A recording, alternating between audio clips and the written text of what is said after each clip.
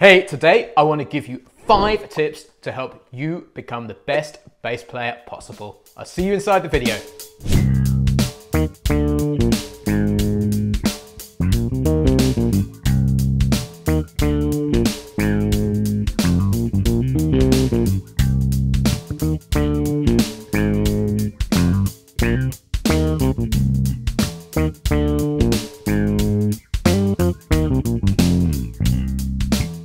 Hey guys, it's James here from eBassGuitar, and I want to welcome you to the first video of 2023 and something super exciting. We have a brand new eBassGuitar HQ, and this is the first lesson from our brand new filming studio. So before we get going today, I want to pay tribute to a wonderful eBassGuitar student and fantastic photographer, Martin Evening. Martin sadly passed away a few weeks ago, but I was lucky enough to spend some time with him, and he gave me some great advice on how to develop this studio here. And one of the things he really encouraged me to do was use more color. So that's why you're seeing a red wall there, me wearing more colorful t-shirts. But I would love to put it out to you guys at this point. How do you think I should develop this space? What ideas do you have? Please do let me know in the comments below. So today I'm going to give you 5 tips on how to become the best bass player possible. Now, tip number 1 is practice regularly. Now, there's no secret to this. To become a better musician, better bass player, you have to spend time on the instrument, but it's not as much as you think. Now, I want to get you to think about the old story of the tortoise and the hare. Little and often, going slowly but consistently really is the key to doing this. So what I'd love you to do is carve out 15 to 20 minutes every day to pick up that bass guitar and to really push your bass playing forward this year.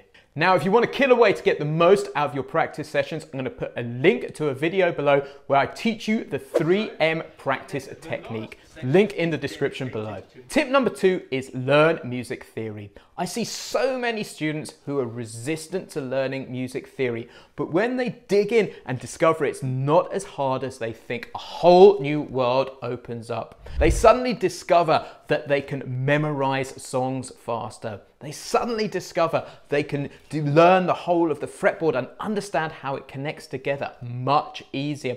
And they discover that their musical ear improves. It's that powerful. Now, there are a ton of music theory lessons that I put together on this channel here, but if you want the quick and the concise guide to it, make sure you check out my book, The Complete Guide to Music Theory for Bass Guitar Players. I'll put a link in the description below for that. Now, tip number 3, and this is super straightforward and doesn't even involve picking up the bass guitar, is listen to the greats and spend time absorbing their music. So whether it's listening to a great blues bass player like Tommy Shannon with Stevie Ray Vaughan playing bass lines like this, or Paul McCartney playing beautifully melodic bass lines like this,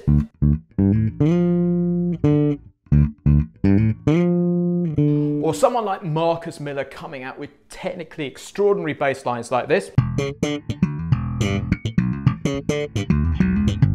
The important thing is to really zone in and listen to their bass playing. So I want to give you a challenge, and that is to pick 10 of the great bass guitar players. Now pick 5 that you've never ever listened to before. Jump on something like Spotify and pick their most famous tracks and just listen closely. Try and pick out the bass line first of all, then listen to all of the other instruments. Put a pair of headphones on and just really absorb yourself with the music and see what you can learn.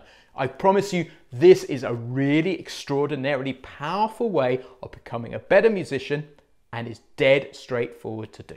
Tip number 4 is have fun and experiment with equipment and develop your bass sound, because this is the thing that inspires us to want to pick up the bass guitar is our sound. Now, part of that is our bass guitar playing.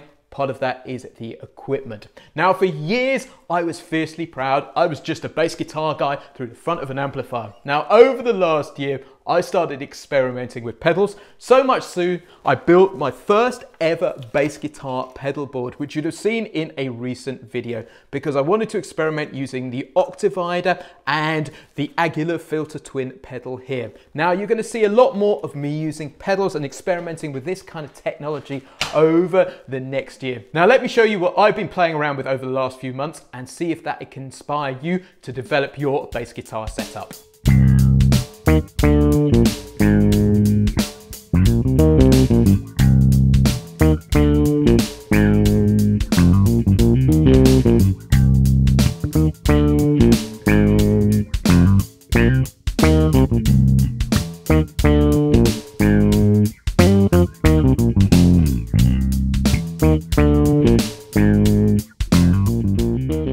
Tip number 5 is get help and support from an experienced bass guitar instructor or coach as soon as you possibly can.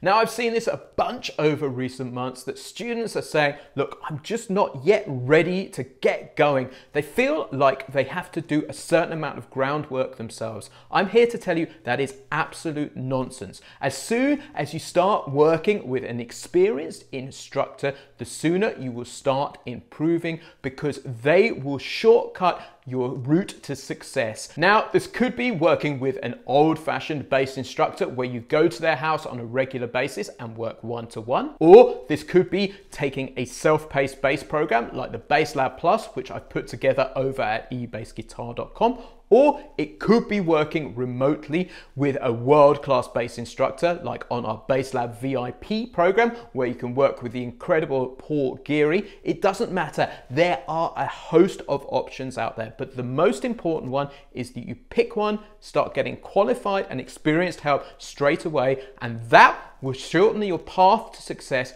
considerably. So guys, that's the end of today's bass guitar video. I hope you found these 5 tips super helpful. If you'd like to push your bass guitar playing forward, don't forget to jump over to eBassGuitar.com and check out the Bass Lab Plus and Bass Lab VIP. There are a ton of great resources there which will help you push your bass guitar playing forward. And also, please make sure you let me know, what are your ideas? How can I improve this brand new wonderful filming space that we've got here for the eBassGuitar YouTube channel? I'd love to find out. Do let me know in the comments below. And here's to 2023, and let's have an awesome year playing the bass guitar. See you next week.